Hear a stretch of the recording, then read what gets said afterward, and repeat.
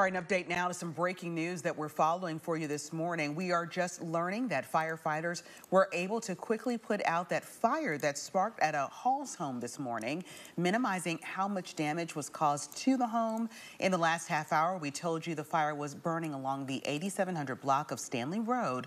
Rural Metro tells us all the people inside, as well as those pets inside, made it out safely. While the cause of the fire remains under investigation this morning, we're told that a resident reported turning on a light and hearing a clicking sound before finding smoke in the attic.